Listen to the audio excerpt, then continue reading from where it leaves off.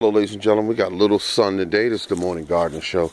And look at the collard greens trying to stand up because they're getting a little sun. It's amazing what the sun does. It just makes plants act crazy. But at any rate, they're looking good. These over here, now these are my hybrids, you know. They're my hybrids. I bought these seeds about 2 years ago.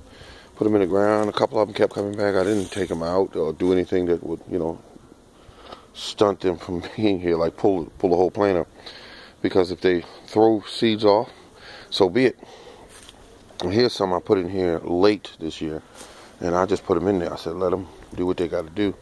And this is collard greens, and they're little small. I call them seedlings, but they'll be fine. They're young.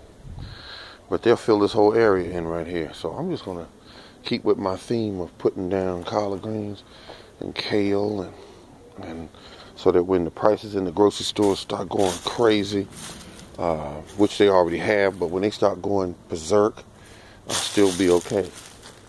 Let's see. And these are over here. Let's see. These are. Look at all that. They make me want to eat some of that kale. Make a pesto out of it or something, I mean, because it's enough there. I just clip off some, and I might do that. Get the ingredients and then go ahead and make it. First, I'll get some garlic.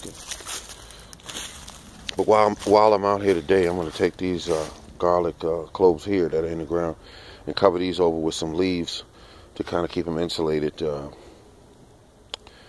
that I'll get a much higher return. Don't want any of them to die because of the weather. These here have been covered with leaves, and they're doing quite fine. So